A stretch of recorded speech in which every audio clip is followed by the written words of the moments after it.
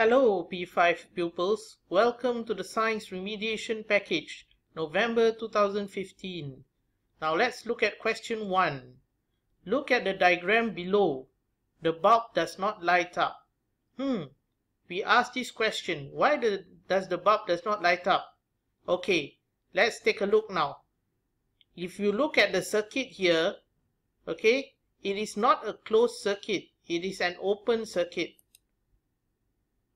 Between X and Y, the circuit is open. So let's make a note there.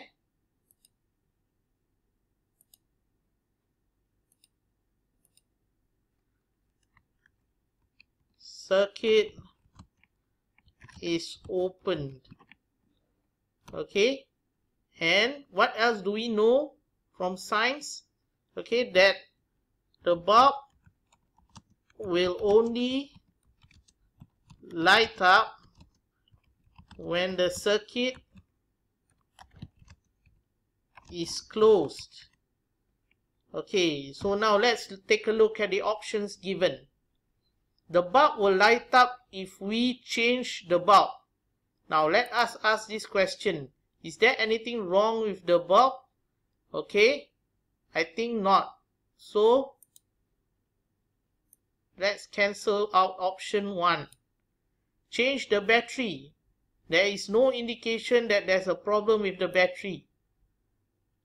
Okay, so option 2 is out. Look at the third option. Connect the wire to Z instead of Y. Now, if we move Z, the wire Y to Z, it will not help because the circuit is still open between X and Z. Okay, let's take a look at option 4 then. Okay, connect the switch arm to X instead of Z. Now, if we look at the switch arm, it is currently now at Y and Z. So, if we actually move the switch arm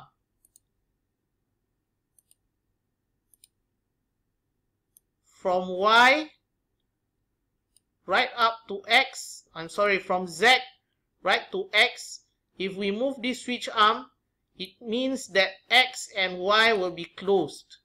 So X and Y is closed, therefore the bulb will light up. So answer to this question is option 4.